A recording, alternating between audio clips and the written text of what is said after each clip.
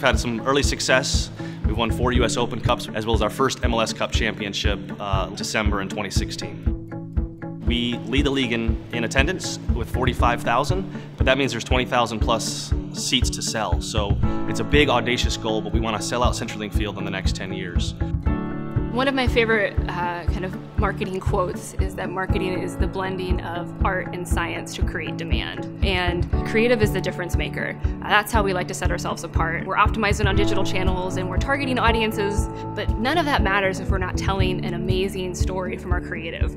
It is our brand, it's our forward-facing brand. So whether that is a flyer that goes out to a youth soccer team with a group ticket offer, to a graphic that comes to life on social, to something that shows up in stadium on the video boards. We consider ourselves storytellers, and that storytelling doesn't just come from editorial and written content. That's important, of course, but we are visual storytellers.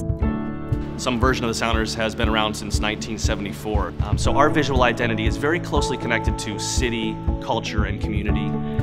Design is what pulls all of that through across all of our channels. We're home 19 times a year, that's great. We've got a lot of other content days to fill in, and creative is taking that beautiful event that happens in the stadium and bringing it to life 365 days a year.